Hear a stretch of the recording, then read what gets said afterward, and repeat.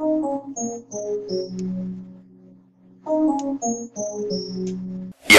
what's up, family? You cats know what it is. This is Celebrity Talk with Q, and I'm Q. Hello, this is Celebrity Talk with Q. My name is Zola, your new host. The rapper Game was arrested last night, April 4th, for an alleged assault on his ex-fiancee, Tiffney Cambridge. Now, this supposed assault took place on March 19th.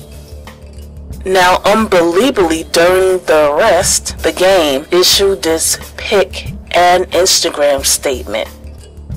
Me at Money Worldwide might be headed downtown to the Twin Towers.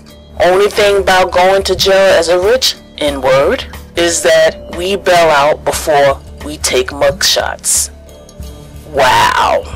I guess the Game is saying that with money, you could sure change things. Also, the Game had a response to TMZ. I don't want to give fuel to these false accusations, but the truth will definitely come out.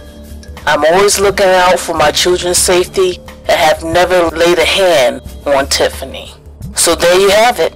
The Game states that these are false accusations. Go on and send your comment.